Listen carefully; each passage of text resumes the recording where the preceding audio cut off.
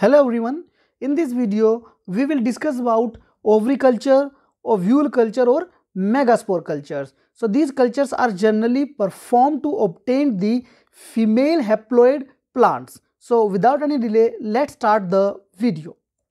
So first is the ovary culture. So ovary culture is a technique in which ovary isolated from pollinated or unpollinated flower and cultured on the nutrient medium.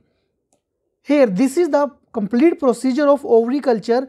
So first of all, we take the flowering plant because we want to take the ovaries. So first we take the flowering plant. Then from the flowering plant, the flower buds, they are removed. And now these separated flower buds, these are surface sterilized generally with 70% ethanol and sodium hypochlorite. So this step is just to perform in order to, you can say, remove the unwanted material, or you can say just to make the flower buds sterile.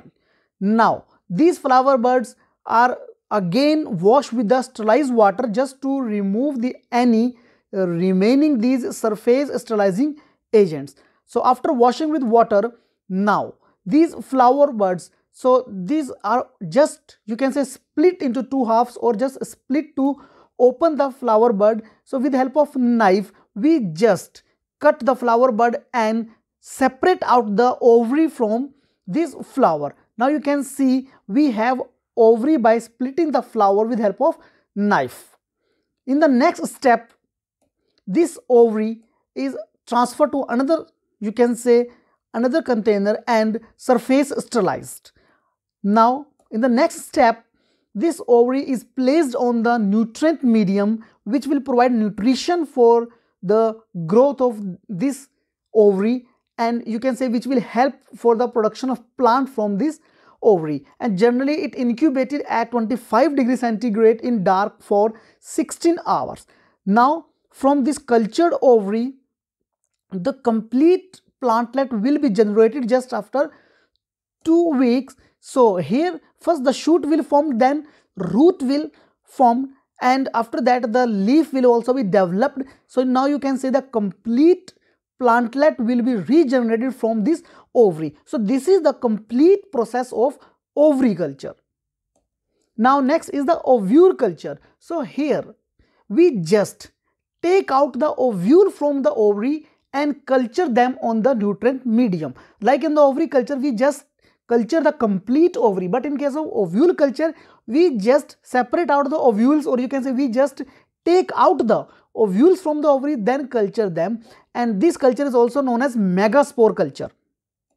Here this is the again complete process of ovule culture. So first step is just we take the flowering plant because we will take the ovary, so for that we need flowering plants.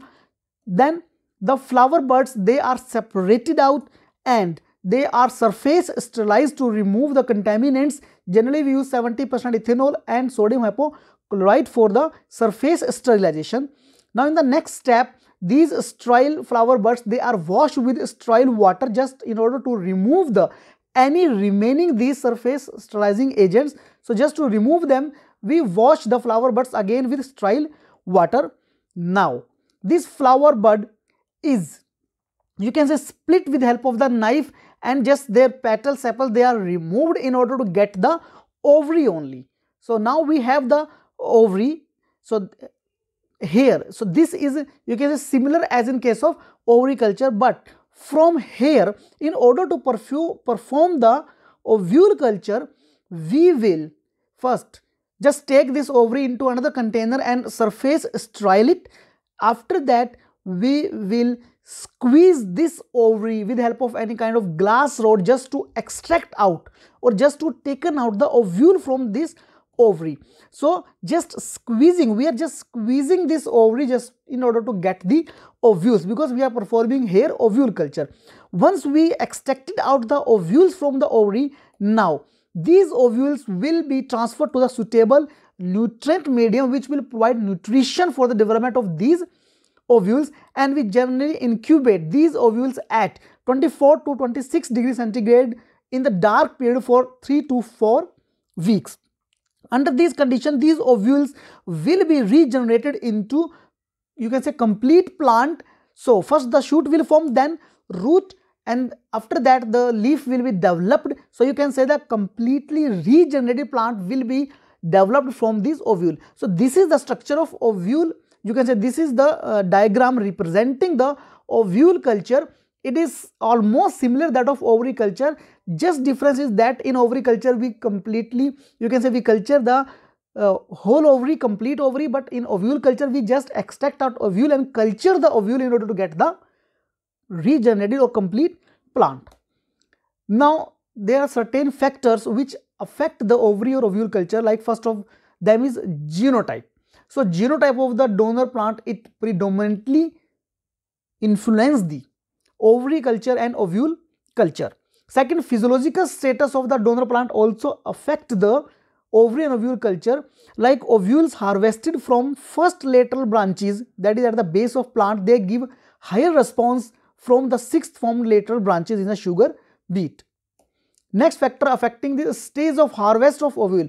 So the stage at which we just taken out the ovule, it also affect the, you can say, culture, ovule culture. Then seasonal effect. So seasonal variations is an also very important factor.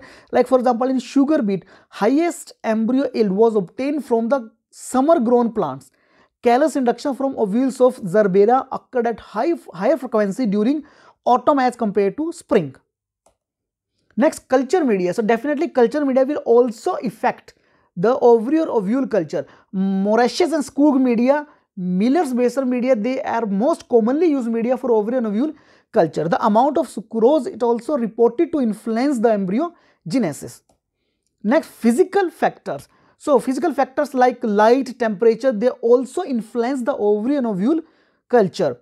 Like for example, in case of beta vulgaris, cold treatment, you can say the cold pre-treatment of flower buds at 4 degrees for 4 to 5 days, it increased the embryo yield from the cultured ovule. So there are some physical factor also there which will affect the ovary and ovule culture. So this is all about that, what is ovary and ovule culture, their procedure and the various factor affecting them. So that's all about today guys. See you in the next video. Thank you very much.